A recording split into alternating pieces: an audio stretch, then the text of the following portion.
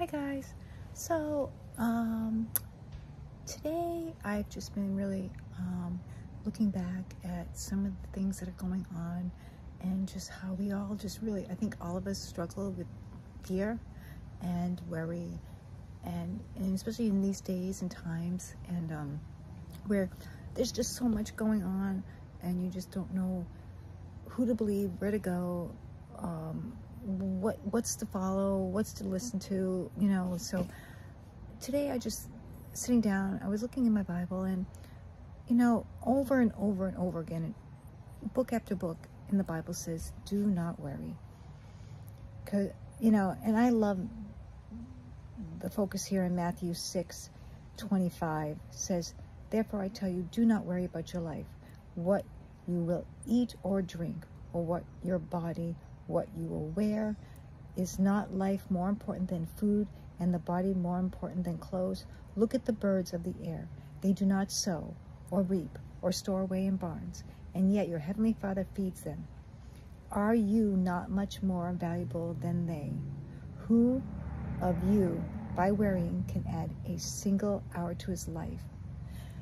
We look at this verse, and you know, these verses, and it's just it blows my mind. That was Matthew 6:25 through 27, and we tend to worry so much. We as humans, we forget that God is the ultimate provider, and we rely so much on ourselves.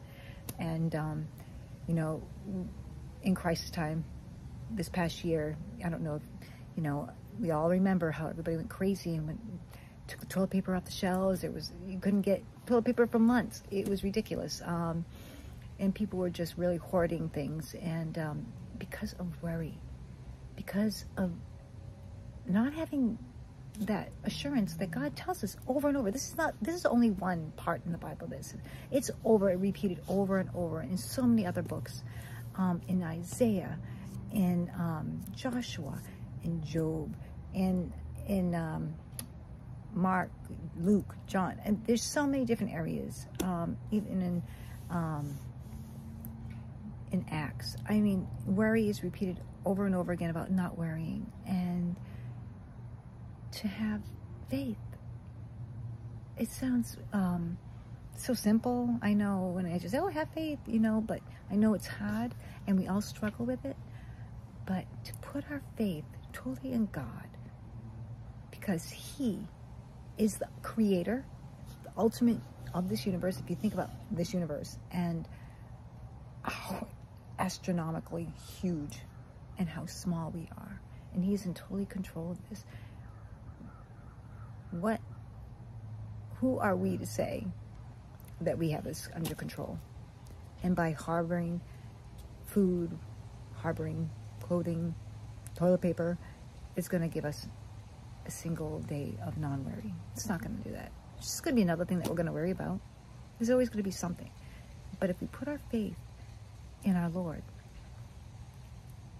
who sent His Son, Jesus, to die on that cross for us, so that we may have eternal life, we put our faith in the ultimate being, ultimate God, only God, then our worry can slowly diminish. So when you feel that fear and you feel that worry coming on, just remember these words. Therefore, I tell you, do not worry about your life.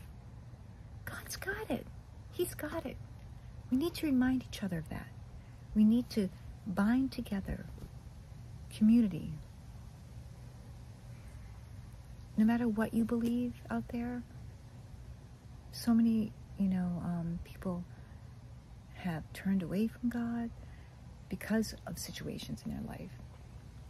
But you have to remember this. We need to bond together in times of crisis, in times of pain, and to cling on to each other and God, and know that He's got this. He has the ultimate plan. So I struggle with worry. That's why I'm digging deep into the Word, and when I feel that worry come on, I'm like, okay, no, God's got this. He is good. He's got this. Look how far He's gotten me. I, every day, feel what a miracle this is. What a beautiful life. And we need to all remember and to live it out. And share it. Share it with everyone you meet. God is good. He took care of that issue. You know, He's going to take care of the next issue. We just gotta let Him work.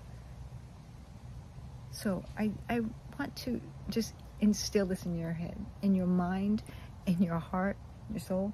Do not worry.